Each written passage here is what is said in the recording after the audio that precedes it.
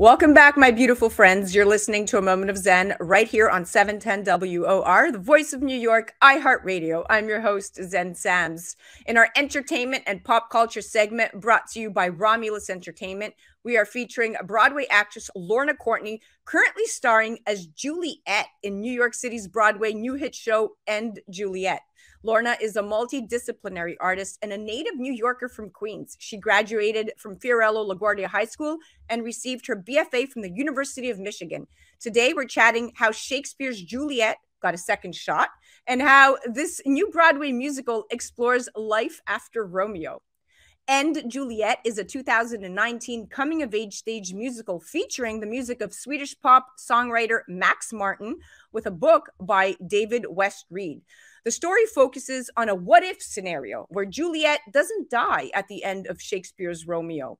Now, opening to critical acclaim in London's West End back in 2019, the show was nominated for 9 Laurence Olivier Awards in 2020, including Best New Musical. 3 of its performers won Oliviers for their performances. It also received a record-breaking 13 nominations at the 2020 What's on Stage Awards, winning 6 of them. Now, Juliet is in previews at the Stephen Sondheim Theater right here in New York City and opens on November 17th. Here to grace us with her beautiful presence is Juliet herself, the beautiful Lorna Courtney. Welcome to the show, Stunner. Thank you so much. Thank you for having me. This is so exciting. Okay, well, you have come such a long way, my dear. This production debuted last summer at the Princess of Wales Theatre in Toronto, where it broke box office records. Now, you returned to the title role Juliet on Broadway after drawing rave reviews for your performance in that Toronto production. How does it feel to have finally made it, and how did you book this part? It feels incredible to be able to inspire so many different people, especially young girls and young women. And how did I book this part? Let's see. I was auditioning for another production, Jagged Little Pill, by the same producer and the same casting director.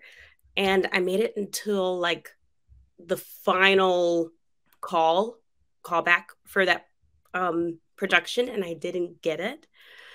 And then Juliet came right after that. And I remember reading the script with my best friend and her mom goes, "Lorna, you have to get this." And I remember like being emotional also and crying while reading it because it was just so empowering and uplifting. You are such an emotionally available human being. You are perfect for this part. I know you. I know you. So I must share that you attended one of my acting media workshops back in 2019. How serendipitous, Lorna, is it that we meet again on the air? And I remember saying to you, I'd see you on Broadway right after you had signed your placement contract. So congrats on that. That happened very quickly for you.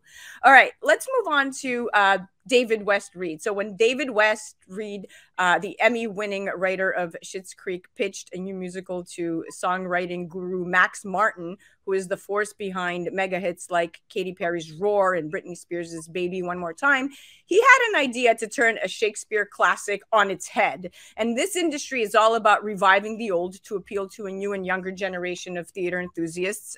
Lin-Manuel Miranda effectively showcased this with Hamilton. Talk to me about Juliet not ending her life and instead getting a second chance on her own terms, and why this character, Lorna, speaks so much to you and really to today's generation. Her getting a second chance at life, I mean, why not? This is a new version of Shakespeare's Romeo and Juliet, one that's never been told. It's David West Reed's modern interpretation of it. And I believe the key part of that is it being modern and contemporary. So if you look at our cast, it's very diverse in all aspects. And with the representation and the addition of Max Martin's 90s and 2000s pop hits, it really speaks to today's audience. And so that's why I feel it's the perfect show right now that it's super hilarious and funny and witty and just a whole bunch of fun. Everyone that has seen the show, they get out of their seats and they start dancing and they sing along. It's familiar but unfamiliar because it's a new telling of this story that everyone has heard of. It's incredible because once they had Martin's pop songs and Wes Reed's book, music supervisor and orchestrator director Bill Sherman, Luke Shepard, and Emmy-winning choreographer Jennifer Weber, they all signed on. They were like, I want to be part of this. And of course, they also had you. Now let's chat soundtrack. So the album features a brand new version of Kelly Clarkson's 2004 hit, Since You've Been Gone, performed by you, along with Kelly herself. Incredible. What was it like working with her? I mean, so much pop music is about young love and heartbreak. So Juliet seemed like the ideal character to anchor all of these songs. How can you relate, and talk to me about Kelly Clarkson? So Kelly Clarkson, I hear, is a wonderful person. And I actually recorded it in a separate studio for her. So we didn't get the chance to like sing together, but because we recorded it, there is hope for the future. Oh, I have a feeling she's going to be visiting you very soon. We'll be performing together. So yeah. And the idea of second chances, let's go back to that, really spoke to David West Reed, right? Because Juliet didn't have much of a shot the first time. We all know that. And there's something about second chances really that everyone can relate to, myself, yourself, everyone included, especially given what we have been going on through as a culture these past few years. So I think you are the perfect Juliet. Now, you were also emboldened by Anne Hathaway's story in And Juliet. Now, not Anne Hathaway, we're talking about the actress, but Shakespeare's wife. So let's piggyback. So Anne Hathaway's story, right? So Shakespeare's wife, you were quoted saying that my character is a reflection of Anne's character. We parallel. She gives me a second chance, and I find my voice through her magic of rewriting the story. Please explain. Okay, how can I explain without giving too much away? So Romeo and Juliet is, of course, Shakespeare's play. But in our version, Anne comes in and says, actually, I think that it can have a better ending and some things can change. So she takes his quill and she starts rewriting things. And of course, Shakespeare gets like upset and he takes it back. But whenever she has the quill and the power is in her hands, my story, she gives me a second chance, and at love, at life, at friendship. And it's beautiful. It's wonderful. And that's the same chance that she wishes that she had, because her relationship with Shakespeare is also facing challenges, just like my relationship with Romeo is facing challenges. So that's what I meant by they parallel. We're sort of on this journey together.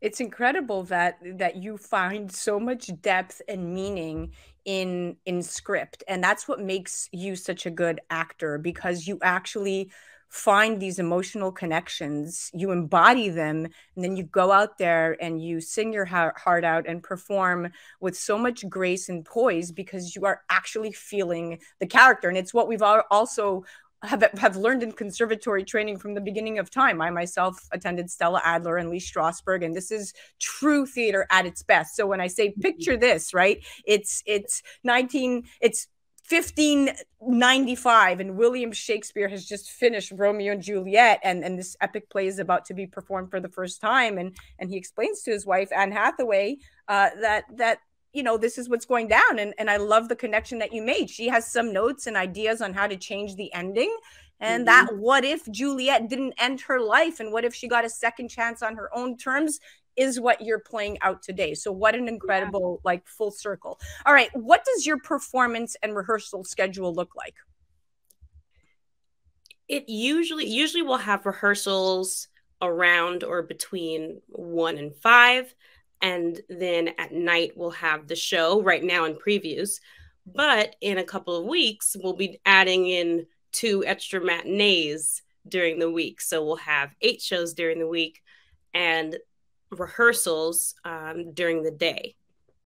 Your whole life is on stage, Lorna, and you have to love what you do to be able to accept that. At this point right now, you are serving Broadway, kiddo. Thank you. I love it. So, if there's one thing, one piece of advice that you could give to your younger self, what would it be? I think that I would give the same advice I would give to myself now, which is just to trust in yourself, believe in yourself, and to keep going, because we're going to get many no's in life, but you can't give yourself a no. You always have to say yes and keep going and find another way. I love it. Well, we are out of time, my darling, but thank you so much for coming on, for chatting with me, for talking to me about this incredible journey, and I can't wait to see you perform. Thank you so much. Thanks for having me. This was so fun. Make sure you check out End Juliet at the Stephen Sondheim Theater right here in New York City. And Juliet audiences will definitely get what they would from a pop concert, including pyrotechnics and glitter.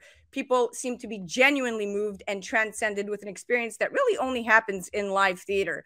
And Juliet opens on November 17th. Head to their website, andjulietbroadway.com, and definitely follow the beautiful Lorna at Lorna Courtney all over social media. You're listening to A Moment of Zen right here on 710 WOR, the voice of New York, iHeartRadio. That was our entertainment and pop culture segment brought to you by Romulus Entertainment. We'll be right back after this.